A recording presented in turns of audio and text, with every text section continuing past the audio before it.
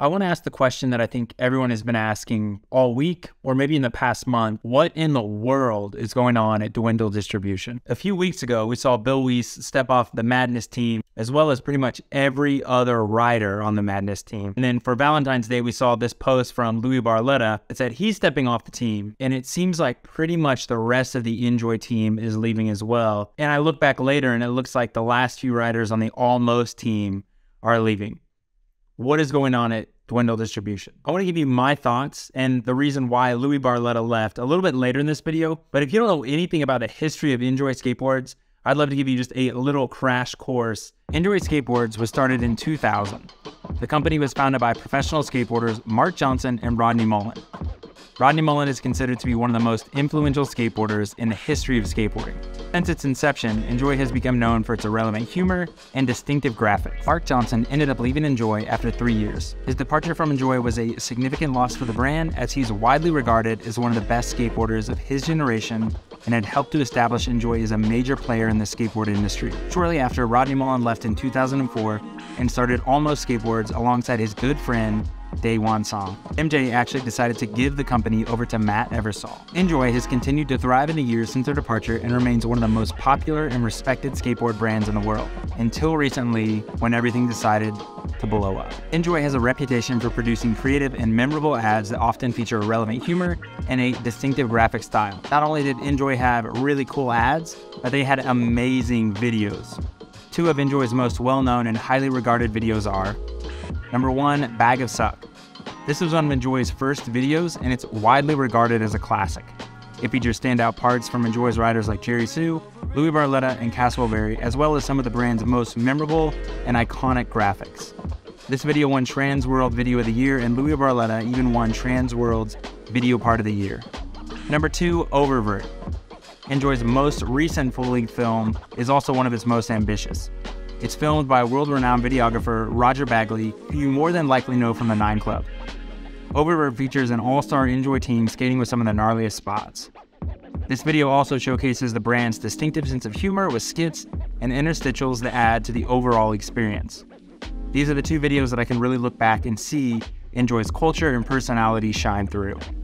Not only was ENJOI really clever with their ads and magazines, they also had some incredible covers by a lot of different riders. The ENJOI Skateboards team also ended up winning King of the Road while it was being run by Vice, which helped get a lot more eyes on ENJOI Skateboards as a brand. ENJOI Skateboards had a lot of very unique board graphics. I truly believe that some of the best years of ENJOI is when it was being run by Louis Barletta.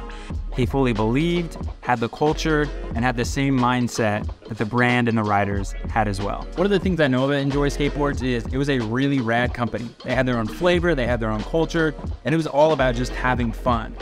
You could see Louis Barletta really loved and enjoyed the culture that they had set up, and so it definitely came to a shock when on Valentine's Day I read this post from Louis Barletta. On Tuesday, Louis posted an ENJOI board that was broken in half and then made into a heart. His caption reads, "Goodbye, ENJOI. Another broken heart on Valentine's Day. I'm so sorry for leaving you. There were times I sacrificed everything for you. I loved you more than life. ENJOI was my life. And what a life it has been.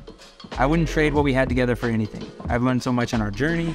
I'll always cherish the memories of seeing the kids grow into adults and achieving their dreams. I'll never forget the sorrow of losing team riders and loved ones passing away. I'm so thankful for you for creating videos and ads that will forever immortalize them and embody their spirit and passion forever. I'm so thankful that we can relive these memories and that they will live on forever in all these ENJOI videos. Even though we are in a different place now, I am forever blessed to be able to look back and know even through the tough times, we tried our best to stay true to what the brand was about, friendship and having fun. There will forever be a scar in my heart reminding me of you. But I have to believe that my heart is now so much bigger and more forgiving because of the wonderful time we spent together. Who knows, maybe we too can someday be like Ben and J-Lo. I must say goodbye as I pour myself a glass of red wine and slip my weary body into a nice warm bubbly tub to soothe my aching bones and drown my sorrows." I will say, even in Louis' farewell note, you can see the ENJOI culture and the style of the brand, even through his farewell letter. I think I speak for everyone that says when we saw that post, we were deeply saddened, and the only thing that made it worse was to see every other team rider posting on their social medias that they were stepping off the team as well. So why does this keep happening? Why does it seem like all these companies under Dwindle, their riders start to dwindle away? Well, if you look back, you can kind of see not too long ago, an investment company called Bravo Sports ended up purchasing Dwindle Distribution. And what happens when a corporate company comes into a skateboard run industry, they don't recognize what they have to do or what the culture is in skateboarding. And so they are way more fixated on what marketing looks like, where their dollars are going, and how to turn a profit in that company as well. Skateboarding is so unique because we have professional skateboarders that help market and push the brand. But from the corporate side of things, they're not thinking about that. They're not thinking about the culture. They're thinking about how do I get my money worth and how do I make this company do really well. And that's why we saw the firing of two of the main people over there at Dwindle, Bill Weiss and Bob Boyle. Ever since then, it seems like the culture there has begun to shift. And if people aren't getting laid off, I think they're seeing the writing on the wall and they're deciding to go their separate ways.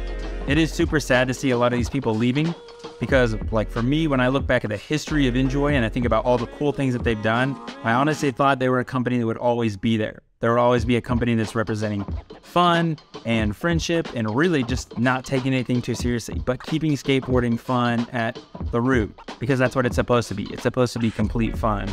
And so I can see when a corporate person steps in, they don't want to just have fun, they want to make some money. And so that's why I think we're seeing all these people leave and get laid off. When a corporate company comes into a skateboard culture, it never seems to work and it never seems to mix. You have to have someone that knows skateboarding at the helm of the brand and the organization so that it continues to keep being pushed out into the culture of skateboarding and doing well. All right, so I want to know your thoughts. Obviously, we're in a new world where if Louis Barletta wanted to, if Bill Weiss wanted to, they could start their own companies right here and now. What do you think is going to happen? Do you think there's going to be a shift at Dwindle? Do you think they're going to start their own companies? Comment down below. I would love to just start that conversation. Kind of dream and just see what do you think it is that they're going to do. Also, comment down below. I would love to hear, what do you think about the other companies that are there? I know Monarch's there. I know Blind is there. There are a few other companies that are in Dwindle Distribution. Do you think they're going to end up making it? Do you think we're going to see more people get laid off? Comment that down below too. I'm also going to put a link in my bio to ENJOI's website and then a link to purchase some ENJOI boards, because I don't know if they're out of business or if the team riders are just leaving. But I know for sure, at least for me, if they are going out of business, I'm going to make sure that I purchase an ENJOI board just to hang up back here. I think it'd be so cool to have one. I don't know if they're going to make them anymore. So honestly, I want to get one to put up there. If you're looking for one, link down below. Make sure you go to your skate shop first.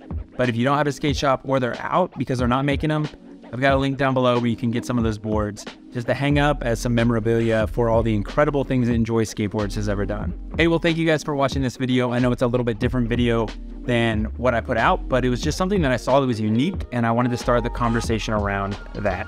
One of the things I love about ENJOI Skateboards is they are all about having fun with your friends. If you are looking for a place to go and have fun with your friends, check out these videos right here for some Airbnbs or some of the best skate parks in the US.